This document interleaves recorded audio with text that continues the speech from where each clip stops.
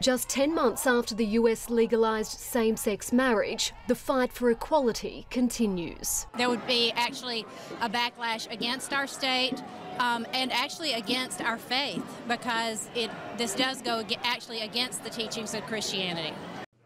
The governor of the US state of Mississippi signing a law allowing churches, religious charities and privately held businesses to decline services to people whose lifestyles violate their religious beliefs. You're discriminating. Unions say that means they could be refused marriage licences, denied housing and turned away from needed care based on who they are.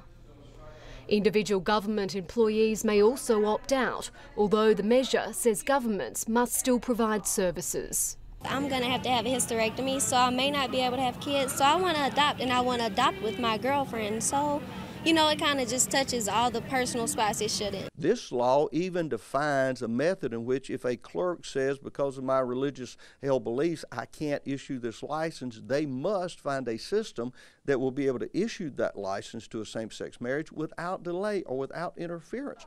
North Carolina recently barred transgender people from choosing bathrooms consistent with their gender identity. Big businesses such as PayPal pushing back, cancelling plans to open a global operations centre in the state. You know, I went to high school here at Ragsdale, where the locker room where we used right down the hall here and downstairs was separated for boys and girls. And that's frankly a policy and a standard that I think should remain. The American Civil Liberties Union, involved in a federal lawsuit challenging the North Carolina law, says it's considering its next steps in Mississippi. Kirsty Johansson, BBC News.